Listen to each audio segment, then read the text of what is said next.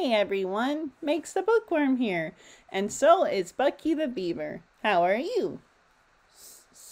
It's been a bit since we read you a story together, so now we're going to read a new one, and I hope everyone enjoys it. I'm sure Bucky will listen too, and we'll have to ask him all about it. Isn't that right, Bucky? Sounds great.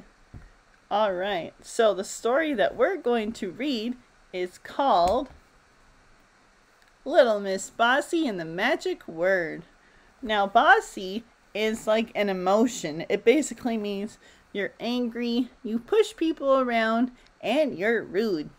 It is part of a very popular series, which has different emotions like Miss Helpful, Miss Late, Miss Lucky, Miss Sunshine, Mr. Strong, Mr. Happy, and then there's characters like Mr. Smog, and then there's Miss Chatterbox, which she's called because she likes to talk a lot. And some of them are featured in this story. So I hope everyone sits back, relax, and enjoys it. Feel free to grab a snack and a drink if you like. And I hope everyone loves the story of Little Miss Bossy. Now, as for what the magic word is and what it will do, we will have to stay tuned and see.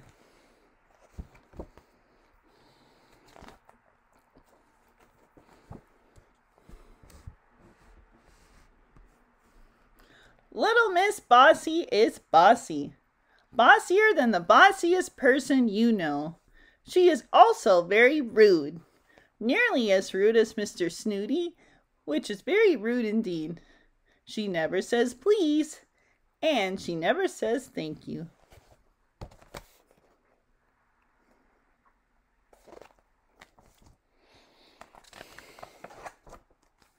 Like the time she met Mr. Sneeze. Achoo! Sneeze, Mr. Sneeze. Stop sneezing, ordered Little Miss Bossy. I can't. Achoo! Help it, replied Mr. Sneeze. Nonsense, said Little Miss Bossy.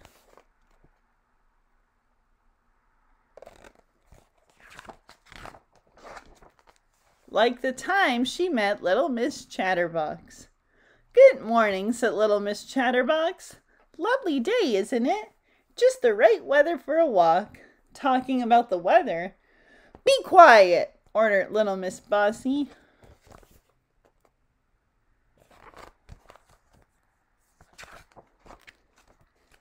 And like the time she tripped over Mr. Small. You're too small, exclaimed Little Miss Bossy. Grow up. I can't, said Mr. Small. Then get out of my way, ordered Little Miss Bossy.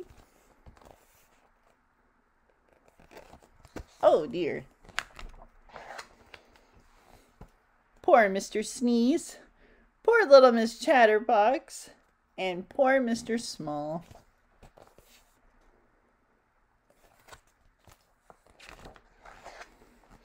It was Mr. Small who decided that something had to be done.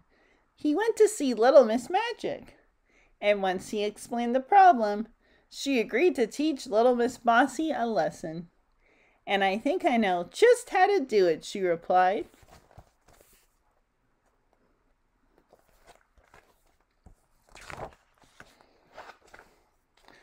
The next day, Little Miss Bossy bumped into Mr. Greedy. You're too big, she cried. Lose some weight. At the same time, Little Miss Magic, who had followed Little Miss Bossy, muttered a very magic word. And do you know what happened? Of course you don't. But we shall soon find out. Ready? Uh-oh.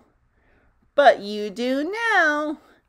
Who are you calling big? Laughed Mr. Greedy. You ought to take a look at yourself. Little Miss Bossy was lost for words. As soon as Mr. Greedy had gone, Little Miss Magic muttered some more magic words, and Little Miss Bossy returned to normal. Must be strong magic words. Further down the lane, Little Miss Bossy passed Mr. Cheerful's gate. He was painting stripes on his house to cheer it up. That looks ridiculous, snapped Little Miss Bossy. Paint over those stripes. Little Miss Magic whispered the very magic word again. Mr. Cheerful started to chuckle. You ought to take a look at yourself, he laughed. Uh-oh. What happened now? Oh, no. Oh, my. Little Miss Bossy did. She was covered in stripes. In her hiding place, Little Miss Magic smiled to herself. Oh, dear. Next, she met Little Miss Splendid. What a silly hat, she said. Go and put on something more sensible. Little Miss Magic uttered the magic word again, and I'm sure you can guess what happened next. Uh-oh. Speak for yourself, said Little Miss Splendid, bursting into laughter. And for the third time that day, Little Miss Bossy was lost for words. Oh boy.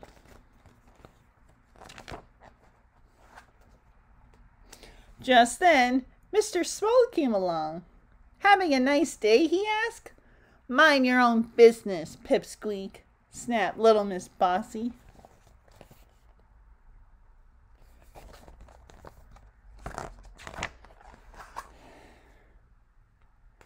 And who are you to call me a pipsqueak? Said Mr. Small and chuckled. Haven't you learned your lesson yet?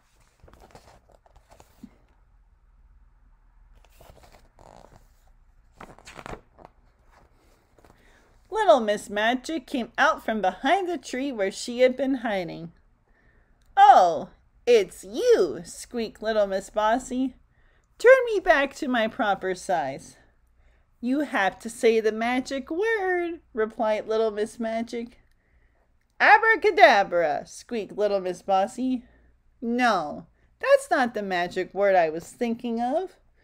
I'm sure you know what the magic word is, but it took Little Miss Bossy a little bit longer to figure it out. Please, she said eventually. And did she learn her lesson?